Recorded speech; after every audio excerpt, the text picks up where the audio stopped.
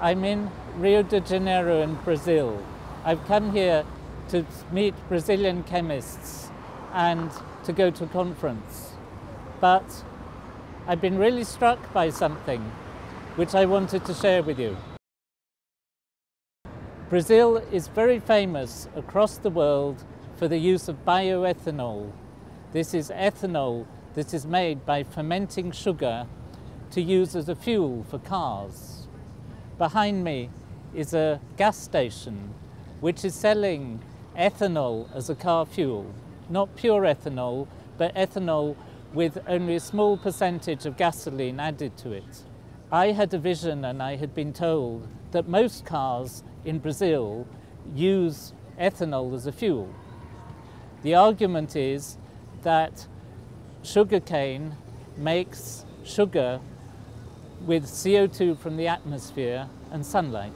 So when you ferment the sugar and make ethanol, when you burn the ethanol in your car engine, the CO2 just goes back to the atmosphere, so you don't add any CO2 to the atmosphere. Whereas if you burn ordinary gasoline, you're taking oil from under the ground and burning it and putting extra CO2 in the atmosphere. Everybody holds up Brazil as a great example to the world on how you should be using biofuels to fuel your cars. But, and now this is where the big surprise came, I already knew that ethanol was not as good a fuel as gasoline. You don't get so many kilometers per litre or miles per gallon when you burn ethanol, because it doesn't contain so much carbon in a litre as you do with gasoline. But what I didn't realize is, because the price of sugar is quite high, ethanol has a price which is very similar to that of gasoline itself. If you look at the notice outside the garage, there isn't much difference in the price at all.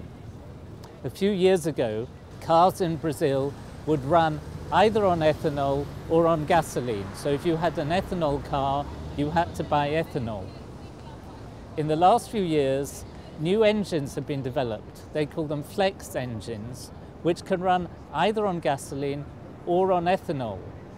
So when you go into the gas station, you look at the price and decide, is it better to buy gasoline or ethanol?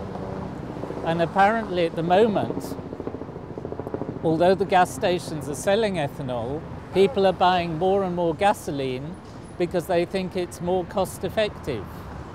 Their money goes further, they get more miles for their real, for their unit of money. So I was completely surprised. I had a vision of all these cars fueled by ethanol, but in fact they're mostly running on gasoline. So I think the message from this is that ethanol works really well, but if you're going to introduce new fuels, you need to think about people's behavior as well as just the science behind it. And in the end, wherever people are, all over the world, they're always going to try and get the best value for their money. And so if new fuels aren't as good or better from the point of view of money, people are not going to use them as much as they should. The problem for all of this, and why the price comes into it, is because sugar can also be used for food.